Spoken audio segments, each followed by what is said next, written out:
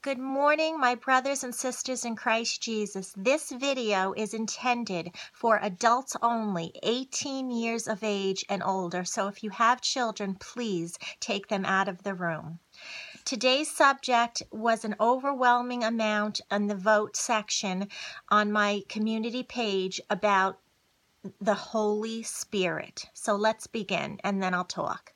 Isaiah 31, Spirit is Ruach, that's in Hebrew, and it is used in the sense of invisible force of power. Thus, Ruach, depending on the context, used to express intelligence, will, truth, hope, faith, knowledge, wisdom, discernment, omnipotence, omnipresence, infinity, invisibility, holiness. These words are different in reference to God's soul. Leviticus 26:11. Ruach covers mind power. It is entirely possible for a person to go through his entire life as a pawn of Satan and never know it. Matthew 16:21-23. Like Peter, we could be motivated to believe or disbelieve something, accept or reject something, say something, or keep silent. The soul is invisible, super beings such as God. In John 6:63, Jesus says, "He is the Spirit which gives life.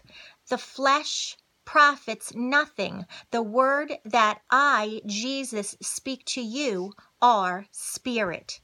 Just because one is close to Christ does not eliminate the prospect that a demon will communicate with and through the person. As seen in Matthew 16:23, Peter did the speaking, but Jesus spoke directly to Satan, naming him as the source of Peter's outburst against God's will, the Holy Spirit, that Jesus should suffer and die. Without Peter recognizing it, Peter permitted himself to be a conduit for Satan's will. The disciples' good intentions was against God's will, and Jesus thus judged it to be evil. The Holy Spirit is the power of God. God sends his Spirit forth and creation takes place.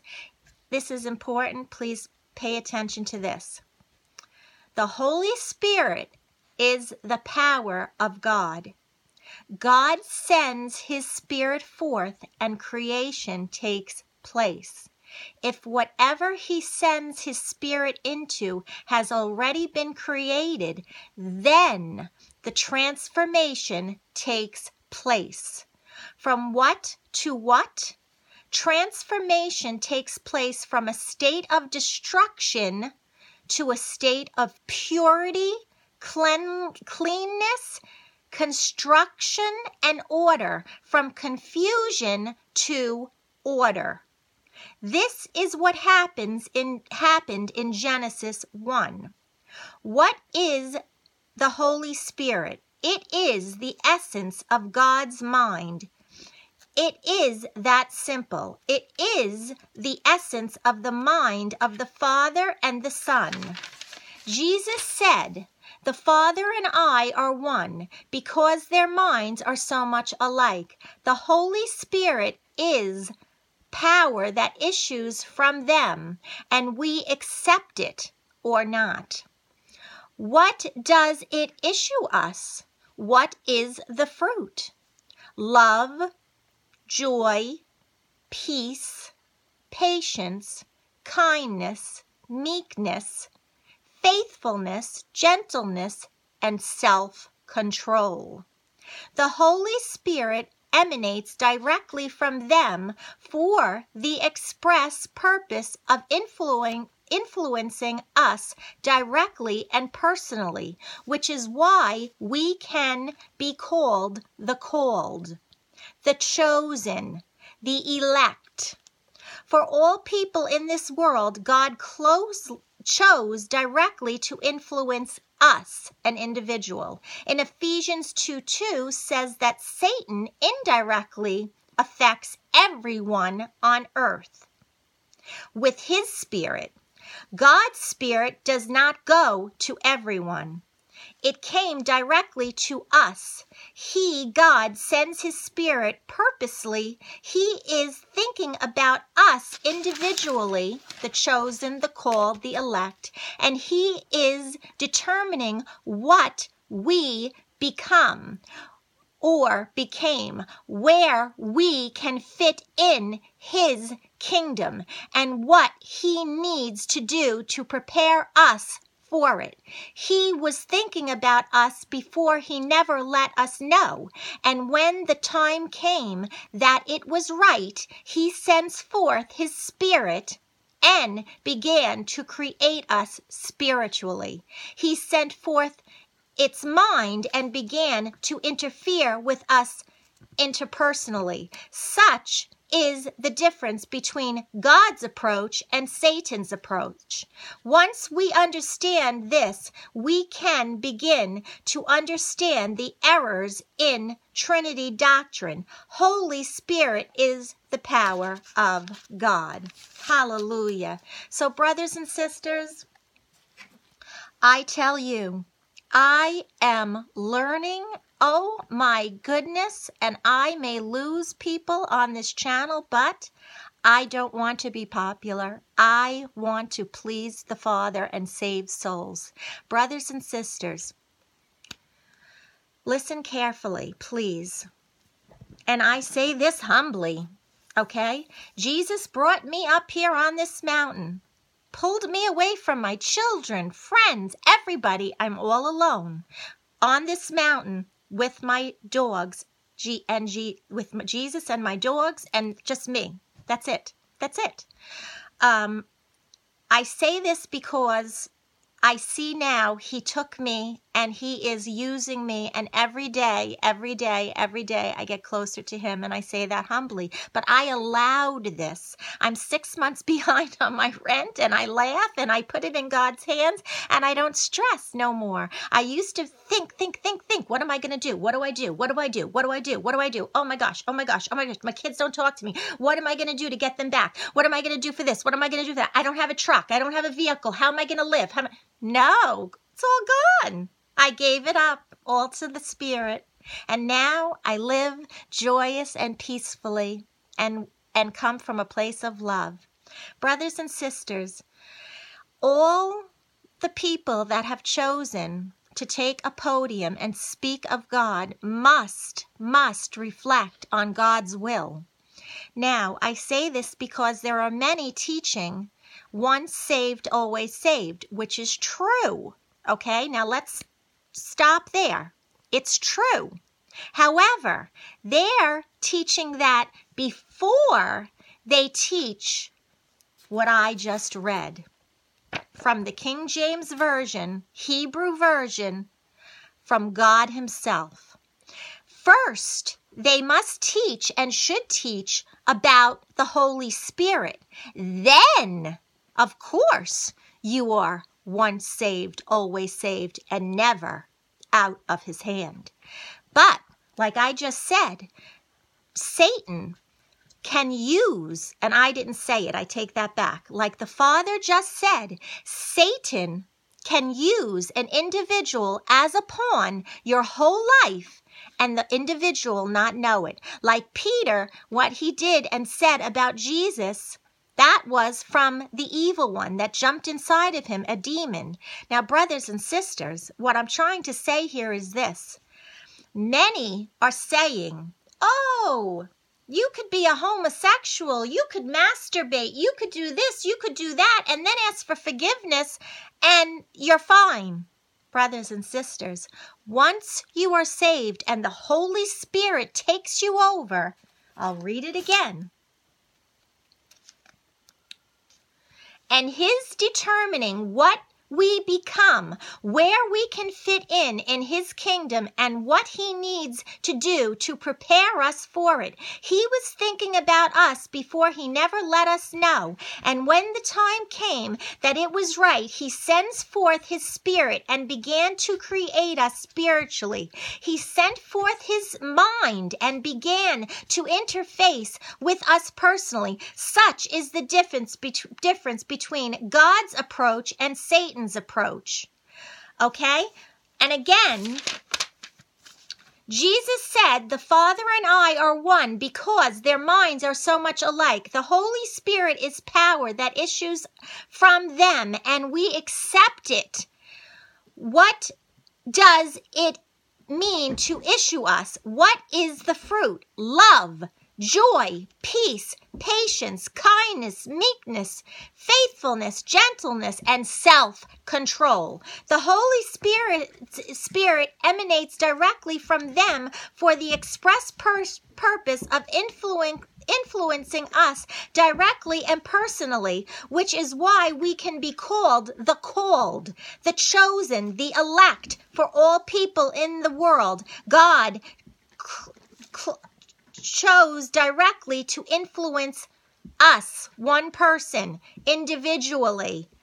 In Ephesians 2:2 says that Satan indirectly affects everyone on earth with his spirit. God's Spirit does not go to everyone. It came directly to us. God, sends his Spirit purposely. He is thinking about us individually. Now, again, the reason I say this about the once saved, always saved, yes, that is true. When you are saved and the Holy Spirit dwells in you, you die and you become anew, meaning the Holy Spirit is the power of God. God sends his Spirit forth and creation takes place. If whatever he sends in spirit into his already has been created, then transformation takes place. For what? To what? Transformation takes place from a state of destruction, meaning all filthiness, all evil, all uncleanliness. People say it's okay to masturbate. When you masturbate, God's watching. There's no corner of the room or world that you could go in and hide. When you masturbate, what are you doing? You're thinking lustful thoughts, something to turn you on, right? That's why I said children must be out of the room. We're talking frankly here. God wants me to. God sends his Spirit forth and creation takes place. If whatever he sends his Spirit into has already been created, meaning the unsaved, then transformation takes place. From what to what? Transformation takes place from a state of destruction to a state of purity, cleanness, construction, and order, from confusion to order. This is what happened in Genesis 1. What is the Holy Spirit? It is the essence of God's mind.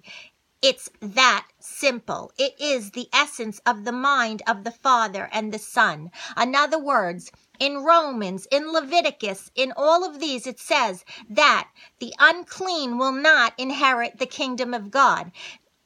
Homosexuality, fornication, drunkenness, all of these things are not of God's mind. So, if it says right here that God sends his Spirit forth, that means that you are new and you will not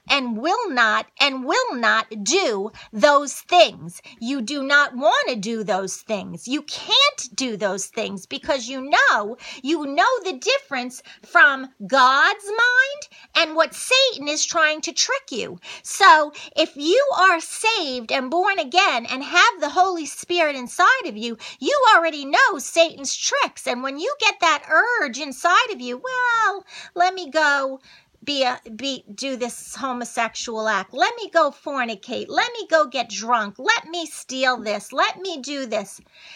Then the Holy Spirit leaves you. and then a demon has entered you. And you must be careful, because at that moment, think about it. What if at that moment Father God comes down to rapture his children, okay?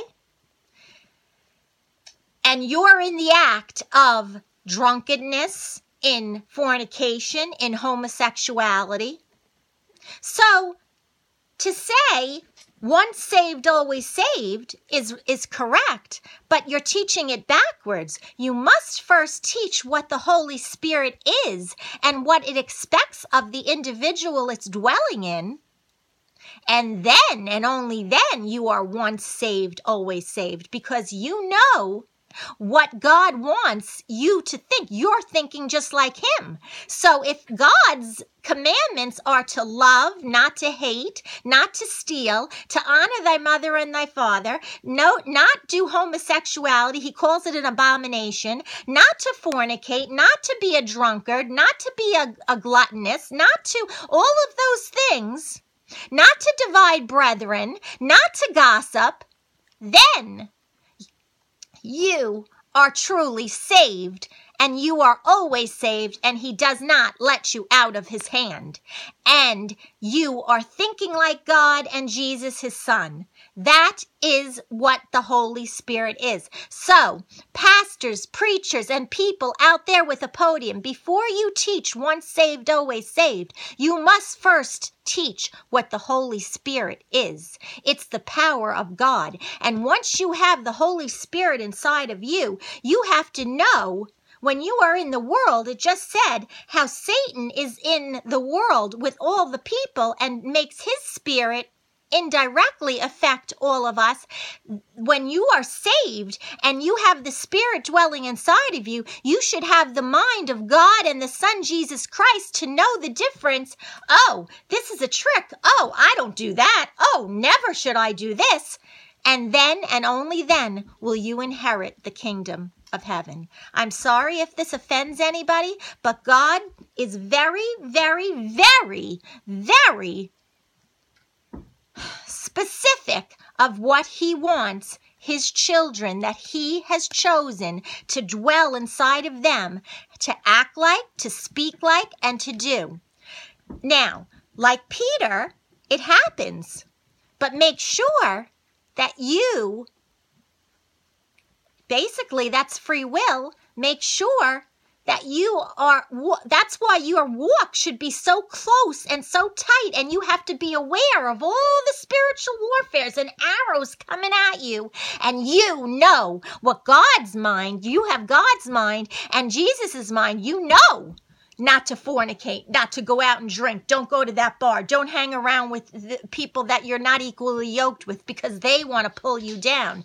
Then the Spirit will come out of you and the demon will jump in you and you will become, again, non-transformed, crooked, doing ungodly things. And you have to be careful that at that moment, the Father does not come down and you are in sin.